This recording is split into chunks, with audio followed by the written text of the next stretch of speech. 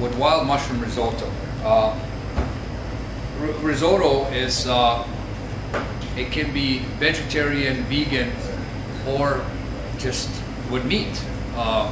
So today what we're going to do is we're going to make wild mushroom risotto, which can be, again, vegan, assuming you don't put butter in it, and just use olive oil and mushrooms and arborio rice in a vegetable stock.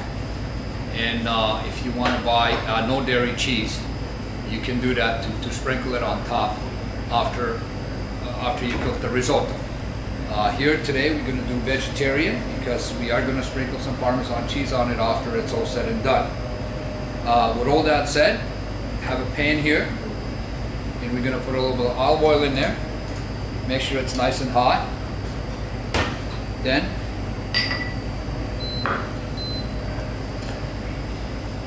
while that's heating up,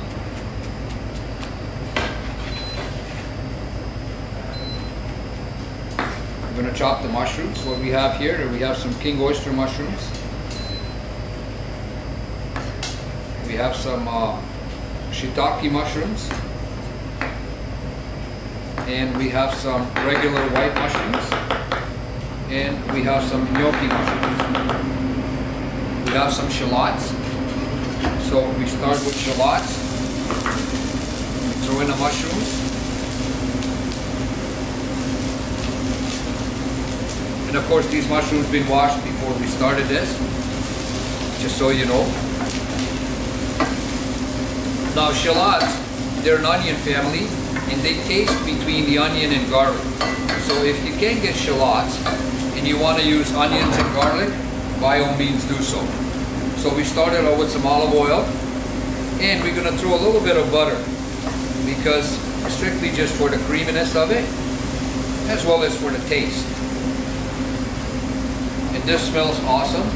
I wish you guys could smell it. Now you can use either chicken broth in here if you want, or you can use a vegetable stock. The best way to make the vegetable stock is if you go to Colonial Coffee and you ask them to sell you some Vison, which is purely a vegetarian mixture that all you need is to add water to it and you have a vegetarian stock. It's MSG free, and also you can just mix it with water, and if you want to put noodles in it, you can have almost an instant soup. So what we did here is we made the stock from the Vison, okay, and water, and we heated it up.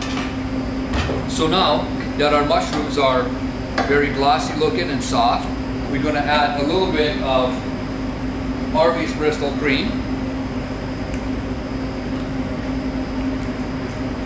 and we're going to add arborio rice. Now you make sure that it is arborio rice, because if it's not, it just won't work.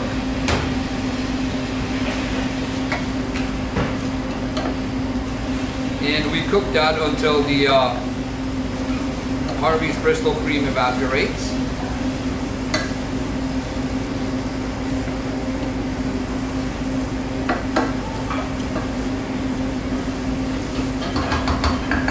And then we start by adding our vegetable stock. Now the trick here is you have to add enough vegetable stock, or any stock that you're using, to cover the rice completely. Now you cannot leave this unattended. You have to stir till the rice absorbs all the liquid, and you have to repeat that until the rice is cooked, anywhere between 15 to 20 minutes. So as you can see, the stock is almost evaporated, which means that it's got absorbed by the rice.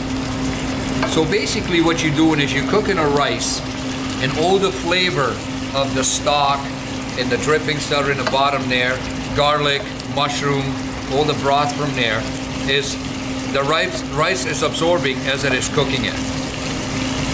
That's why you need to add so much at a time. Don't add too much at one time, because then it will not work. It will stick to the bottom of the pan, and the rice won't absorb it as good as it is now.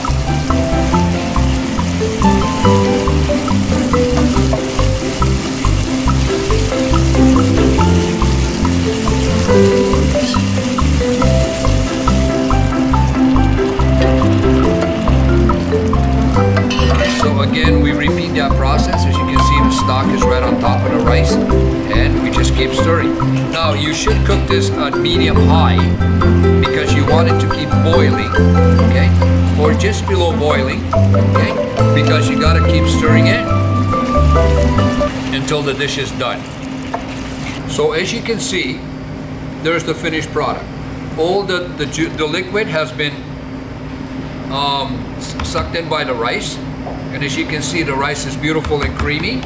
So now what we'll do is we will take a little bit of Parmesan cheese,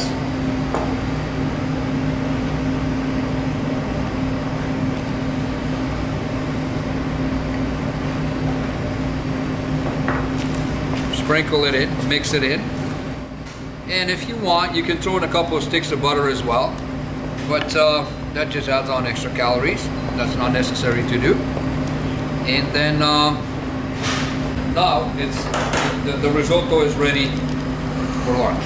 So what we can do is now, if you have some sauteed shrimp and you want to saute a few shrimps, or if you got them, just put them on top of risotto. Okay, I'll show you how we can plate this. And we're also going to do another vegetarian dish today. That's Leamington stuffed tomatoes. And what we want to do with that is to show you that it goes very nicely together.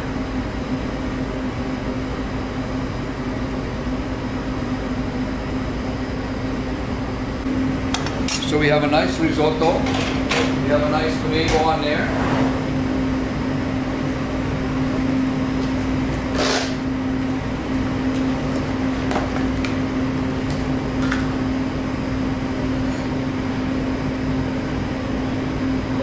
And then if you like, you can garnish it with a little bit of mixed greens and sprinkle a little more Parmesan cheese on top.